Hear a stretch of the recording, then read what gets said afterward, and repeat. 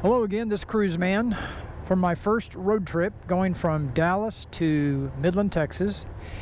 And I just stopped for coffee and a little rest at McDonald's here in Willow Park, Texas, just outside of Fort Worth. I didn't start recording until now because we're just now getting some daylight, so there's really nothing to see. It's just dark before now. It's about 6:12 in the morning. And I have to say I'm very disappointed in the GPS. I mean, I've been complaining about it since I got the bike, but this is the first time I attempted to use it on a pretty simple road trip, only 5 waypoints, or maybe 6.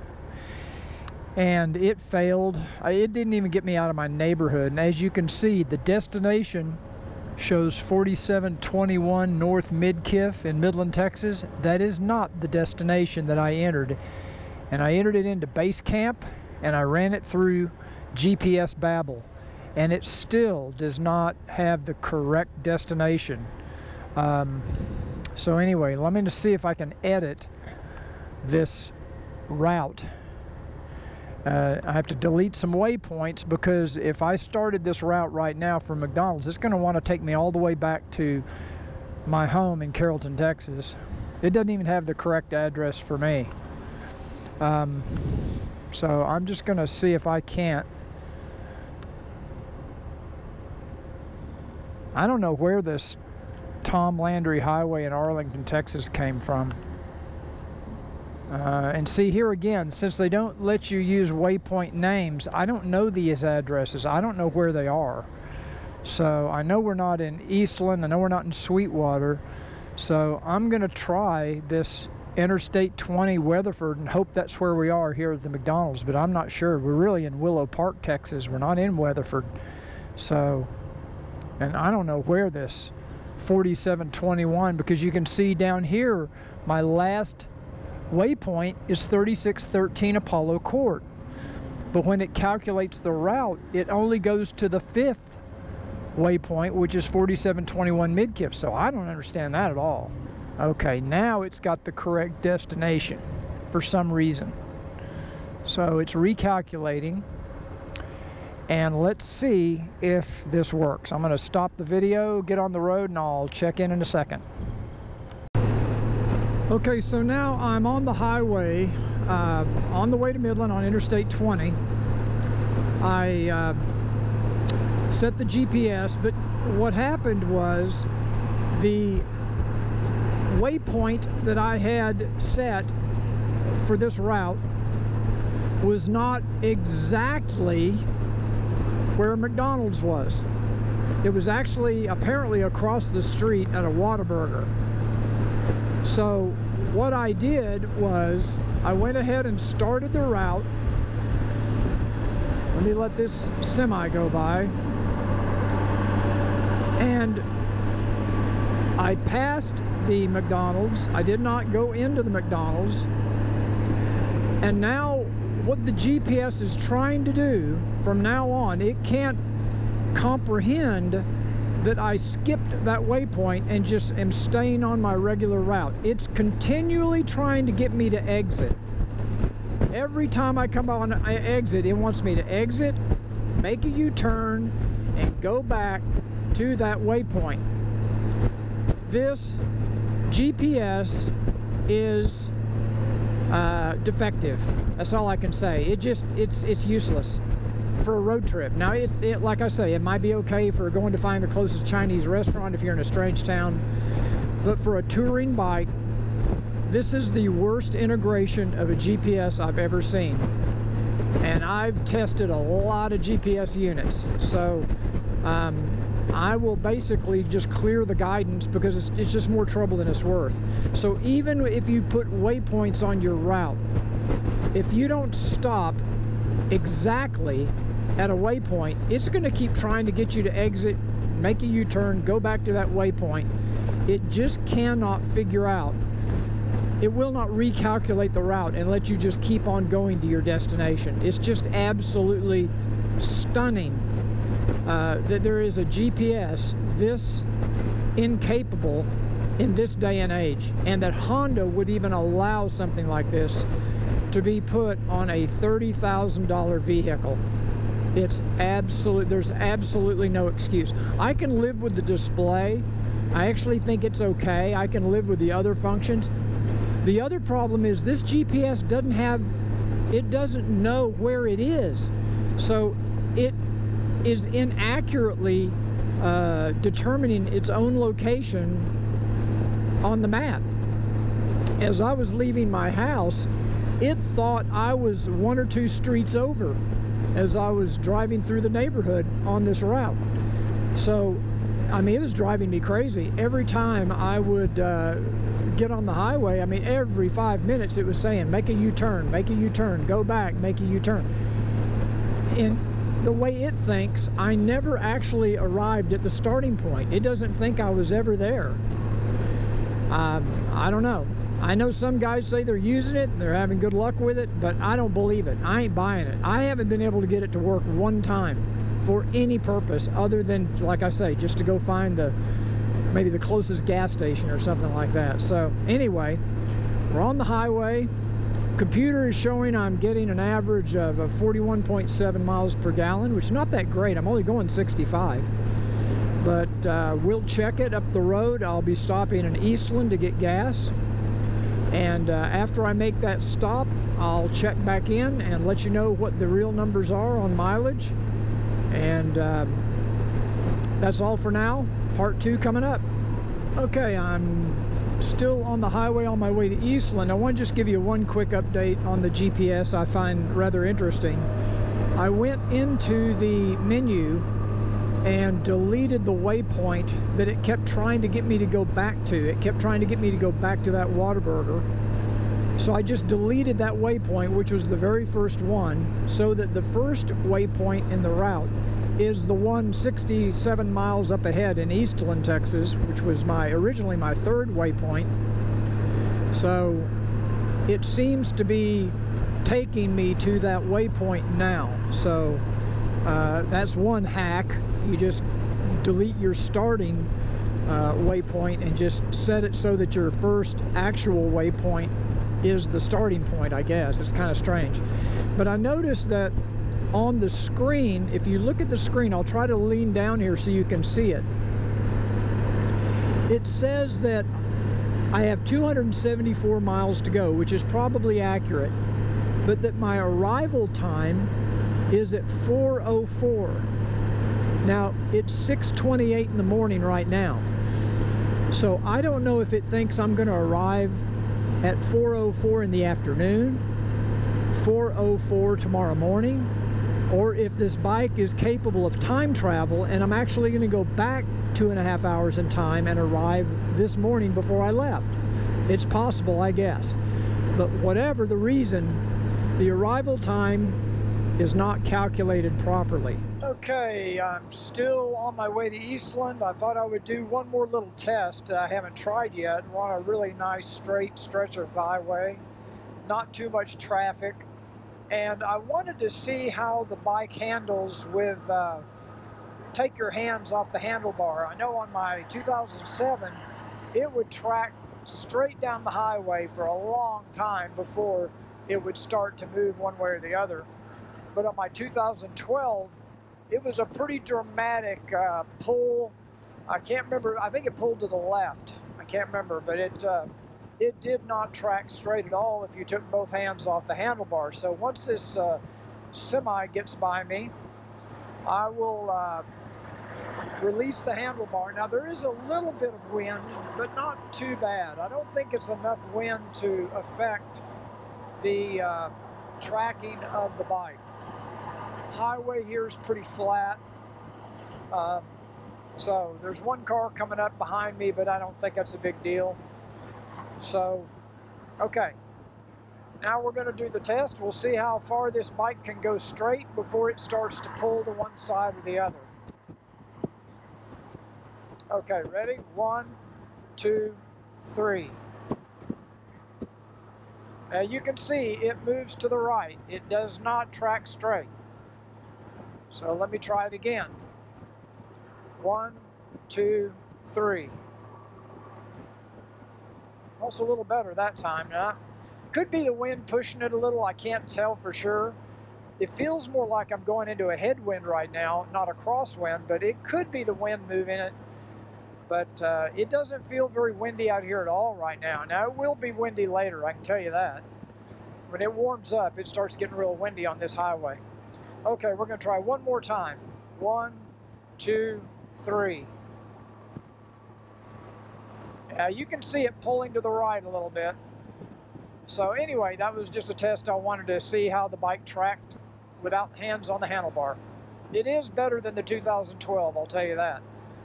Okay, so now I'm in Eastland. I'm getting ready to head to Sweetwater. I've got gas, got all that done. I'm going to show you what I have to do on this GPS now to prevent it from making me go a quarter of a mile down the road to get to that waypoint. I don't want to have to do that. So basically what I'm going to have to do is go over here to clear guidance, and it gives me the opportunity to delete this waypoint, which is where it thinks I am right now, or it thinks where I'm supposed to be. It's actually about a quarter of a mile up the road because it can't seem to find locations on this GPS. So basically I'm going to delete that, and it says, am I sure I want to delete it? Say yes.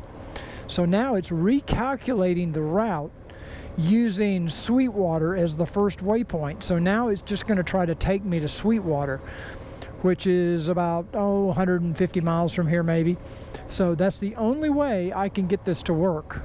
So I'm going to hit go, and that should be it. Well, I'm just outside of Eastland, and I just got gas. About 135 miles from my original starting point in Dallas, or Carrollton, Texas. And just a quick update on a couple of things. Number one, the seat is only good for about an hour for me. I'm 6'2", 180, and just about an hour, I start getting a lot of pain, a lot of pressure points from the seat. It's just not nearly as comfortable as the seat of my 2012. So I'll be anxious to see what Wingsoft can do with this seat, but this is not a long distance touring bike seat that comes on this Goldwing. I heard it has almost half as much padding as the previous seat, and I believe it. So I've had to resort to a cushion on top of the seat, which has helped quite a bit. The second thing is, after I filled up in Eastland, the computer showed 43.4 miles per gallon, and my fuel app on my phone actually showed 43.8. So it actually, my actual mileage was a little bit higher than what the computer showed, which is rather strange. That's unusual. But that's no better than what I was getting on my 2012. I'm only going 65 miles an hour. And the reason I'm doing that is because I want to compare accurately with the 2012, because I used to ride this road at 65 miles an hour. I've made this trip dozens of times. And it was not uncommon for me to get 43, 44 miles per gallon on the 2012.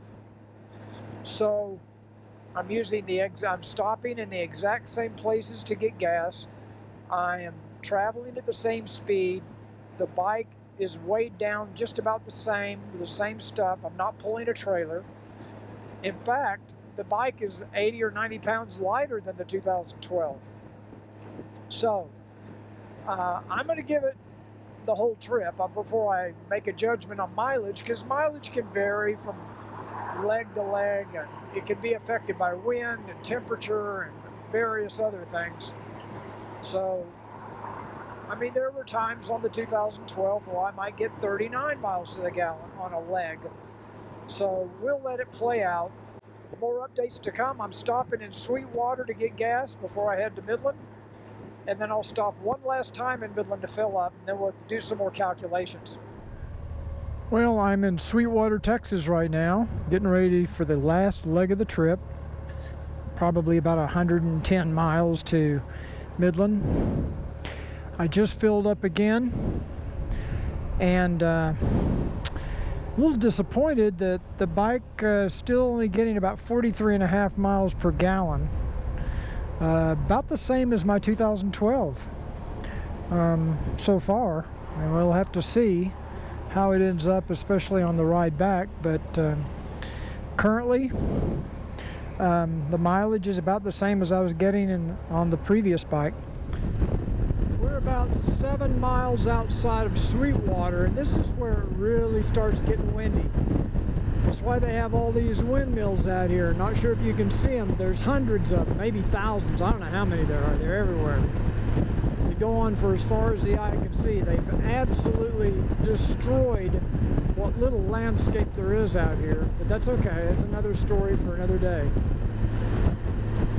But I'm getting probably a 30 to 35 mile an hour crosswind coming on my left side.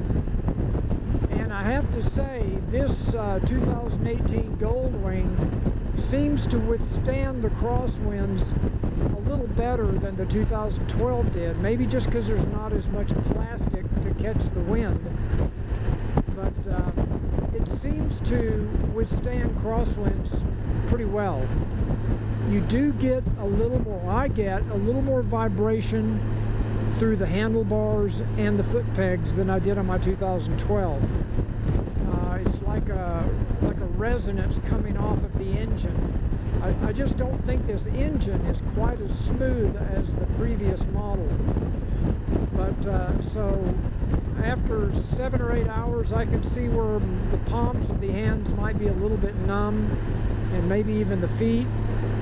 It's not terrible, and I haven't ridden enough other models of motorcycles, touring bikes, to really compare. I just know that it's not as smooth as my 2012. Now the roughness of the ride is better. It's a smoother ride because of the suspension. And the suspension soaks up the big bumps, but there is some vibration coming through the handlebars. So, but anyway, overall, it's a comfortable ride. I like the seating position. The windshield, which I have the tall Honda windshield. I don't have it all the way up, but I have it up. I can still see over it. So I probably have it up halfway. Right now it's showing I'm only getting 36.7 miles to the gallon after this last fill up. That's not very good. But that should creep up here a little bit as we go along. So anyway, well, here we are entering Midland, Texas, and now I feel like an idiot. I've been talking about the arrival time on the GPS being wrong, and I didn't realize, going back to my Garmin days, on the Garmin system, the arrival time gives you the time of day that you're set to arrive at a certain destination. But apparently on this GPS, it's how much time you have remaining, like hours and minutes. And you know, I didn't realize that. So to me, arrival time is a little bit deceptive.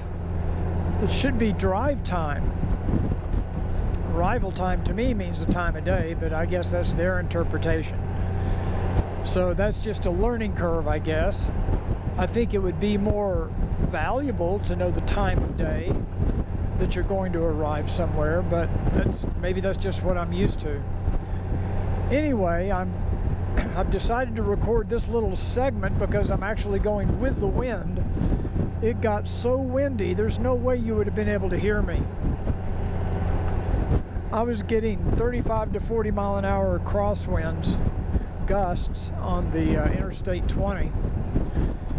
Now I'm about, maybe 10 miles from my final destination, where I'll stop and fill up with gas, primarily just not because I'm empty, but just because I don't want to have to fill up the morning that I leave next week. So I'll go ahead and fill up today and put the bike in my brother's garage and won't worry about it until I get ready to leave. Actually, the lack of storage or the reduced storage didn't affect me on this trip. I had plenty of room to put everything that I normally bring on this trip. So I'm good with the storage. actually fit a lot more in this trunk than you think you can. But, so I'm going to wrap this up. I'm going to stop and get gas, and I'll give you my final fuel report on my next motovlog. So again, if you like these videos, find any value in them, please subscribe to my channel. Check us out on Facebook and Instagram. Check out my website, cruisemansgarage.com. And thanks for joining me for this motovlog, and we'll see you next time on Cruiseman's Garage.